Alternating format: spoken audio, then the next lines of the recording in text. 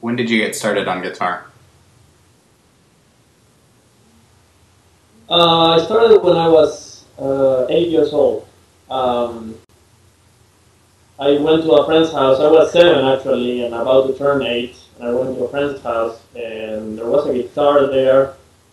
I remember I picked it up, and I just played with open strings, and it sounded so nice that, um, you know how kids are. I got really excited, and I wanted a guitar for my birthday. Um, and I remember asking actually for a toy guitar, like plastic made or something. And my parents were smart enough to do some research and get me a real one. Uh, I guess 3/4 size. Um, I still have it, and they bought me that one. And it came, I remember, with 8 free lessons that I didn't want to go at the beginning, but I ended up going, and I got along with the teacher, who was then my first teacher, Robert Rivera. Very good teacher, because I not only went to those 8 lessons, I went to with him for like 10 years. I started with him. So he always kept me focused and interested and doing new things. And I guess through him I learned the importance of getting a good teacher. What sort of things did you start with? Like, what were some of your first concert pieces? Well, I always, without knowing it, right from the beginning, I learned classical technique. Of course, I was 8 and I didn't know the difference between the styles. My first teacher taught classical, so right from the beginning, I was learning little pieces by Carulli, Carcassi, all the old methods.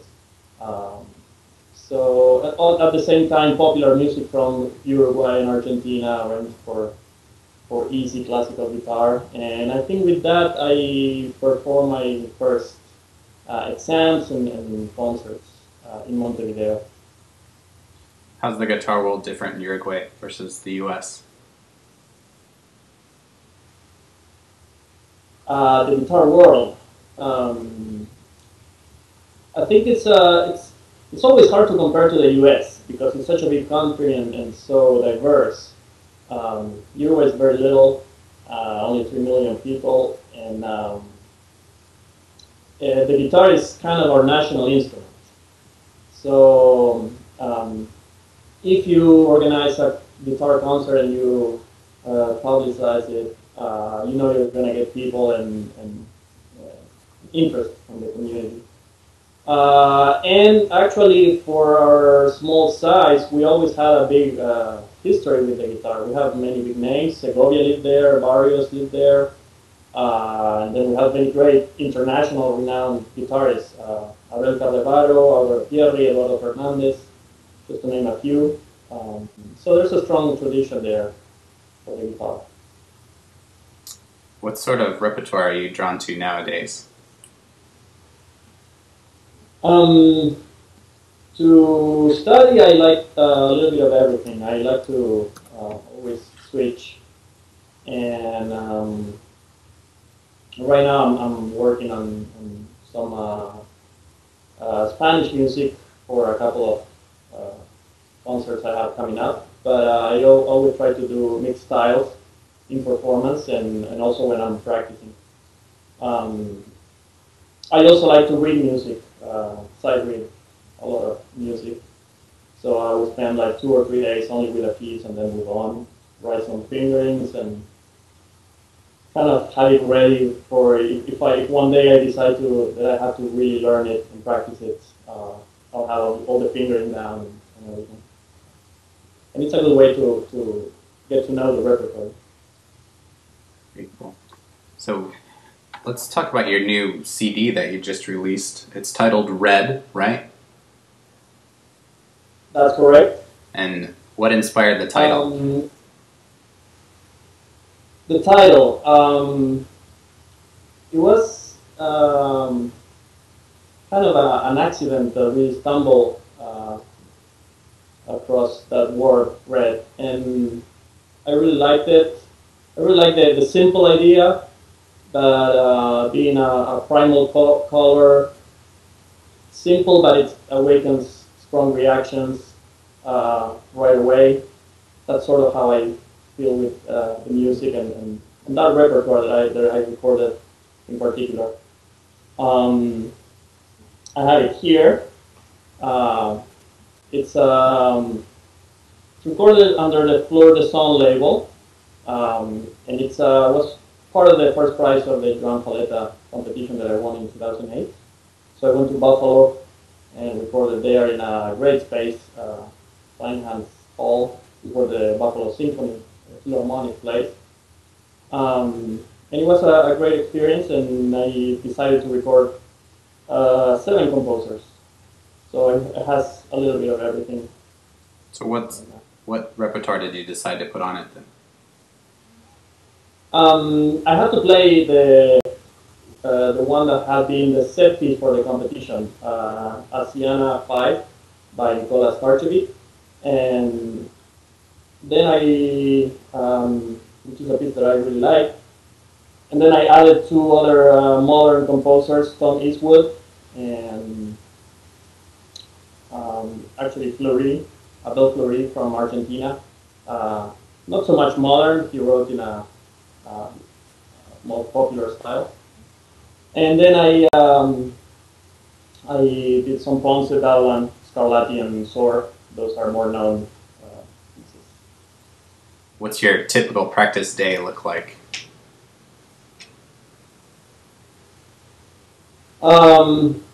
There's no such thing as a typical practice day.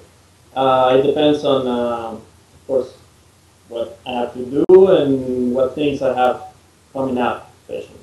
So when I'm preparing concerts, I like to, whatever time I know I'm going to have during the day, I try to split it up in little sessions and do maybe one of them, the first one in the morning, do some technique, and then work on the pieces slowly, and then the last run would be like performing or the whole concert or the whole program. That's usually what I do during the day of practicing when I'm preparing concert.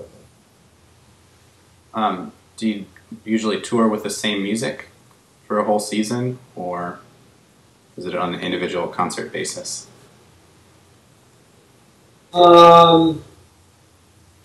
I keep some pieces that I could call the seasonal pieces. Others I like to change from concert to concert, depending on how much time I have, the audience, many factors.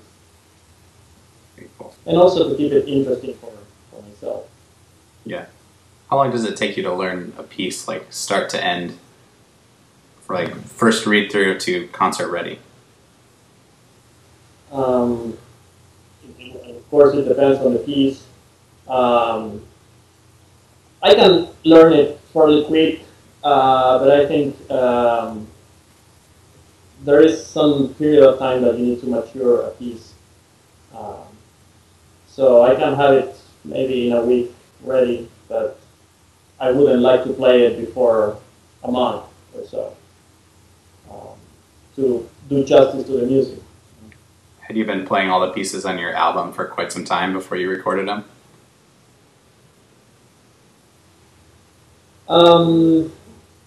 Yes and no. Some pieces I played for a long time, then I stopped playing them, and then I recycle them. Some others like the ones Fleury, for example, that I play a set of 3, or Scarlatti, I also play a set of 3 sonatas. 1 or 2 of them I had, and then I thought they combined very well with this other one, so I learned that one and added it to the set. Very cool. Do you have any tips for guitarists practicing, performing, anything like that? Well, I actually do have. I've been teaching for a number of years, and kids and advanced students. I would say I always recommend not to listen to guitar CDs too much or guitar repertoire. I see the guitar as our goal is maybe to imitate the voice, the human voice, or the different instruments in an orchestra. So it's good to listen to songs, to opera, to symphonies, and get that sound in your mind, and then try to recreate that in the guitar. We guitarists, we usually tend to listen too much to other guitarists and copy, and then get in cliches or habits from guitarists, and we are always kind of close-minded about the guitar sound, how a guitar should sound. So that musically, which of course every tip should be towards the music. Musically, that would be my actually my first tip, to listen to other types of music. What do you have coming up in the 2010-11 concert season? I am booking a few concerts. I'll be playing in California, in Pennsylvania, in Ohio, well, of course in South Carolina where I live, and some other places that I'd rather name when I confirm the dates. But yeah, with the CD out and sending it out, I'm trying to get more concerts and perform a little bit more.